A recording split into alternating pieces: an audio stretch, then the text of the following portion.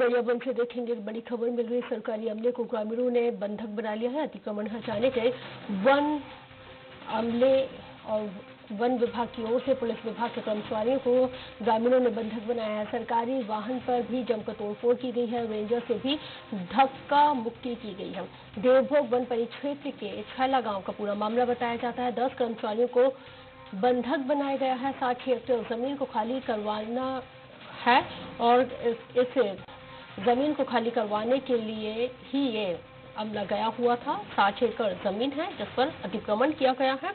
पौधारोपण कार्य करवा रही थी वन विभाग की टीम, लेकिन ग्रामीणों ने पूरी टीम पर ही हमला कर दिया। फॉरेस्ट और पुलिस के कर्मचारियों को इस दौरान बंधक बना लिया गया है। तोड़फोड़ गाड़ियों में की गई है। तो बड़ी खबर आपको इस वक्त बता रहे हैं।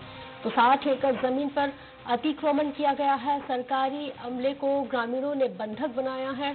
अतिक्रमण हटाने गए वन और पुलिस विभाग के कर्मचारियों को ग्रामीणों ने बंधक बनाया। सरकारी वाहनों में इस दौरान जमकर ग्रामीणों ने तोड़फोड़ की है।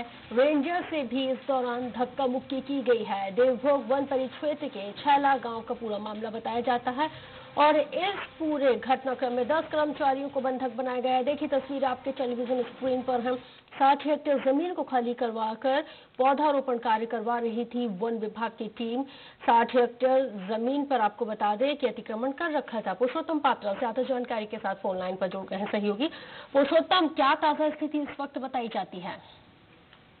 देखिए, ये गरियाबंद वन मंडल में देवभोग जो परिक्षेत्र का मामला है, यहाँ पे 2 माह पहले छैला के 1288 क्षेत्र क्रमांक में वन विभाग ने अतिक्रमणकारियों को हटाया था। करीब 60 हेक्टेयर भूमि पर यह अतिक्रमण हटा था और छैला के ग्रामीणों की मांग थी कि इस अतिक्रमण भूमि पर जो है पौधारोपण कर दिया जाए, क्योंकि हटाने के बावजूद भी कुछ ग्रामीण जो है घुमरा पदर और अन्य जगह के ग्रामीण वहाँ पे आके लगातार बस रहे थे। तो उसके बाद विभाग ने एक प्रोजेक्ट तैयार कर 60 हेक्टेयर जमीन में पौधा लगाने की कार्रवाई भी शुरू कर दी थी। इस दरमियान बीच बीच में विरोध होता रहा, लेकिन पुलिस इस बार क्या है, वन विभाग जो पुलिस बल के साथ वहां पहुंची थी। आज करीब 11 साढ़े 11 बजे वहां मौके पे पहुंची थी और जैसे ही पौधारोपण का कार्य शुरू कराया जा रहा था, वैसे ही वहां की जो एक मुखिया है शुक्ला, करीब 60 से 70 ग्रामीण नहीं, उनको मुखिया को क्या दिक्कत हुई थी जब पहले से ही जब अतिक्रमण की गई 60 एकड़ जमीन को खाली करवा लिया गया था शासन के आदेश अनुसार और तमाम चीजों के बाद जब वहां पे पौधारोपण किया जा रहा था, तो स्थानीय लोगों को क्या दिक्कत थी? ये पथराव और ये पैनिक कंडीशन क्रिएट करने की क्या जरूरत आन पड़ी फिर?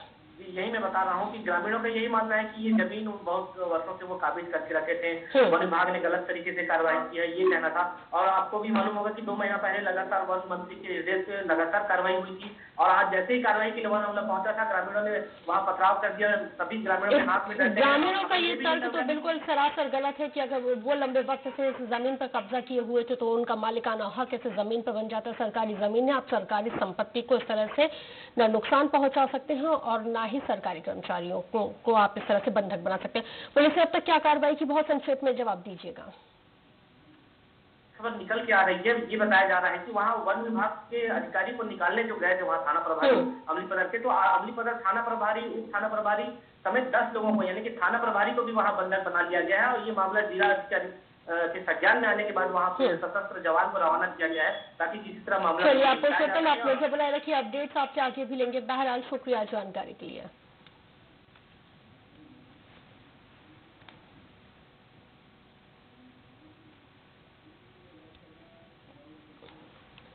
चित्रकूट में औरंगजेब